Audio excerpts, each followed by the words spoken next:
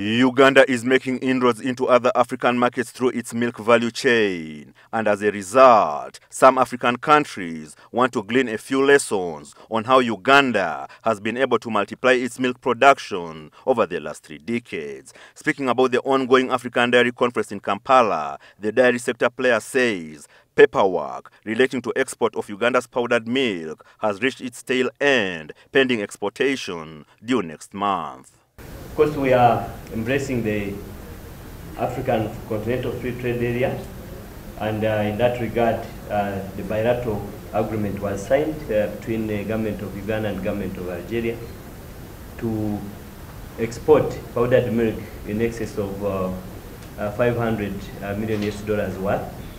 We've been working with the 3 companies that currently have the capacity to process and export powdered milk.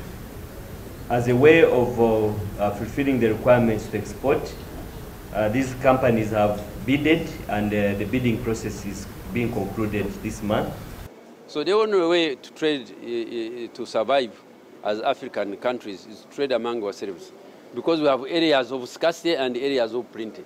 And we must provide a mechanism for moving products, not only dairy products alone, but equally coffee, equally tea, equally maize, because in some areas they are not producing.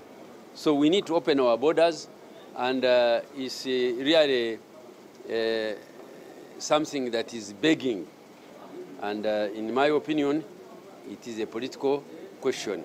The 16th African Dairy Conference is looking at building and consolidating continental dairy value chain while riding on the back of the African Free Trade Area. Ismail Musa, Ladu, NTV Business.